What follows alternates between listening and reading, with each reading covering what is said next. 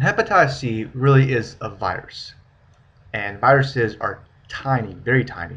In fact, they're not even alive. They're like a piece of DNA with a little bit of protection surrounding it.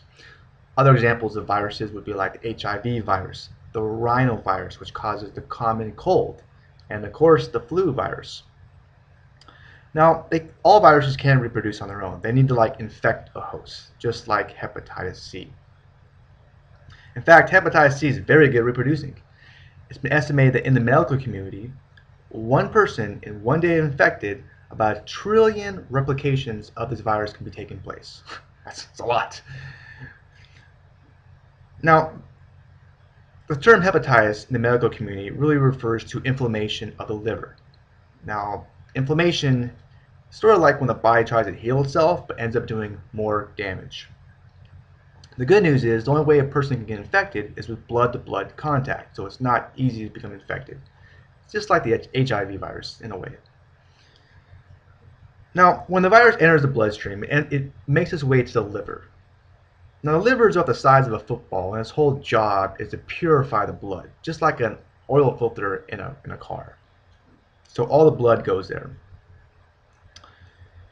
So when the virus is in the liver, it starts to grow and expand. That's what it does. And now the immune system senses this danger, sends in like all this army to kind of fight it off. And that's when the inflammation occurs. Now over time, this inflammation causes scarring, and that's called cirrhosis. Now eventually, liver cells start to die off, okay?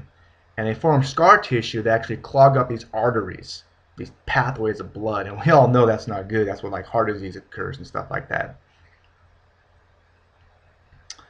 Now, for instance, one of the signs and symptoms of this disease is if anything bad happens in your body, what do you think the first sign is going to be? Probably a little bit of pain, right? It's an indicator. So if you see any pain where your liver is located, which is like an upper section of your stomach region, it could be an indicator of this ailment. Now, like I mentioned, the liver gets inflamed and it gets all bigger in size. So if you kind of notice that the upper part of your stomach is kind of getting bigger, maybe it's not food, I don't know. You might be able to notice it. It could be an indicator too. Now, other symptoms really have to do with the liver failing at its job to purify the blood. Now remember, blood carries oxygen to all these organs that need it. Very important. It's like life.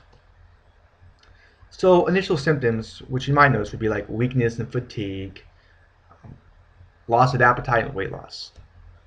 Impurities in the blood could also lead to dark colored urine, pale or bloody looking stool as well. In fact, interesting enough, just looking down at your stools in general can give you a lot of information on your health.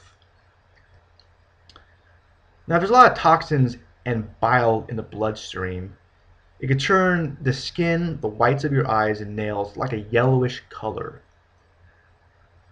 This type of condition is known as jaundice, and it actually frequently occurs with people that have hepatitis C.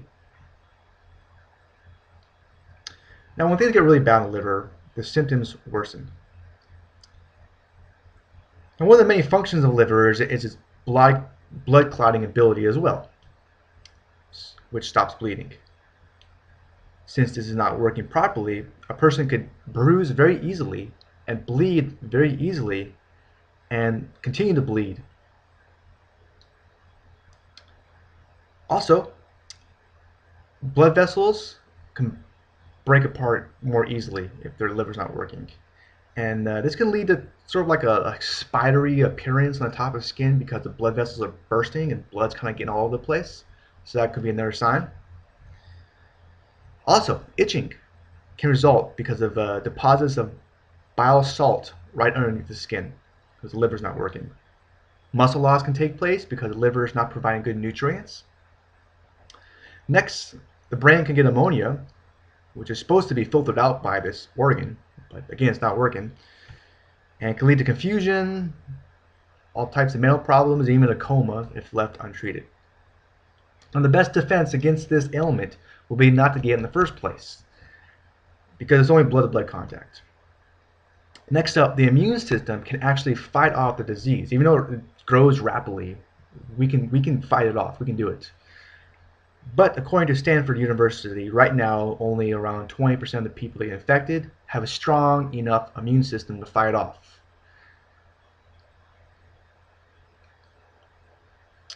Now, if this disease gets too entrenched in the liver and grows too much, the only way to get rid of it would be an liver transplant, unfortunately.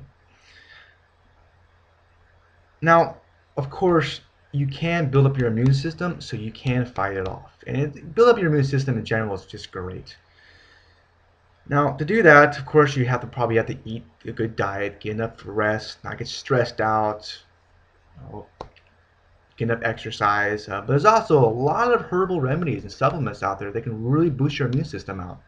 Now, I can't really go over all these herbs with you right now, but I will point you in a good direction. I've actually written a guide all about the process of going out there and buying dietary supplements. It goes over various herbal remedies to consider. It goes over how to spot a bad brand from a good brand, because there's a lot of crappy brands out there. A lot of these government agencies, like the FDA in the United States, they don't regulate supplements very good. It goes over that. It goes over a whole bunch of interesting information all about supplements. The best part is it's completely free. So you can learn a lot. You can learn a lot of stuff in just a couple minutes of your time. To check out that free guide, all you gotta do is simply click on the link below this video. I hope I helped you out somewhat. Thank you so much for watching. Take care of yourself. Enjoy the rest of your day.